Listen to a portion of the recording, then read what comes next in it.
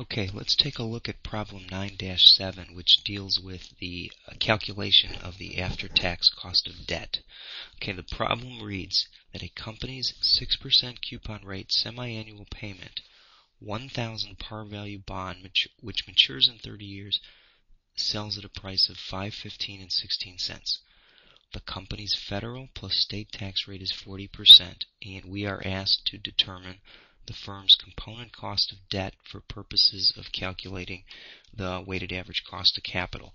And they tell us to base the answer on the nominal rate. Okay, here's one way to solve it. Let's drop in what we know. The future value is $1,000. The current value, we'll enter that as a negative. It's $5.15 16 cents. Okay, the number of periods is 30 years times 2, since it is a semi-annual interest-bearing bond. Okay, the payment is going to be equal to the $1,000 face value of the bond times 6%. But it's a semi-annual payment, so we'll divide that by 2. So the payment is $30. Let me format that a little bit better. Okay, now the first thing we could do is we could calculate the periodic rate. And I will do that using Excel's rate function.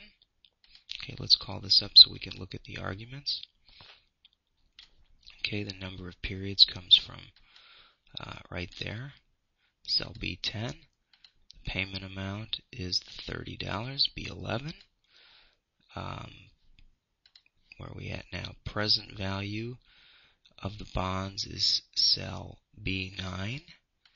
The future value is the face value when it gets paid off. And if we hit enter, we calculate a periodic rate of 6%. Okay, well, to turn that into an annual rate, we would have to multiply that times 2. So we'll take that times 2.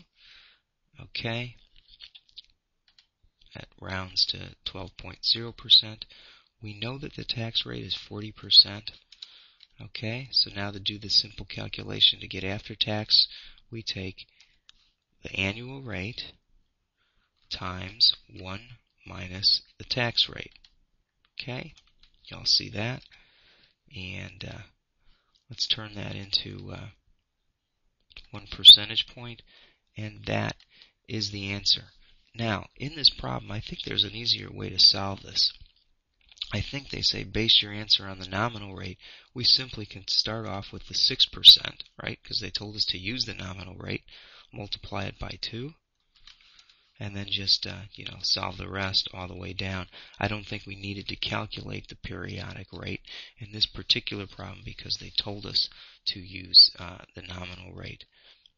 Okay, so that's my approach to solving problem 9-7.